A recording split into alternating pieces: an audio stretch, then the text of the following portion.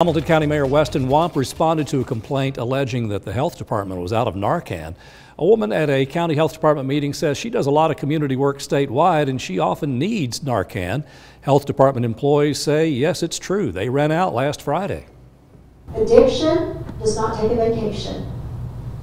I would like to know, and this may be as simple as being a Tennessee Department of Health issue, who issues the naloxone, the Narcan? Why would we be out? Is it an inventory problem? You know, I don't know. Mayor Wamp said that Narcan is available for all first responders.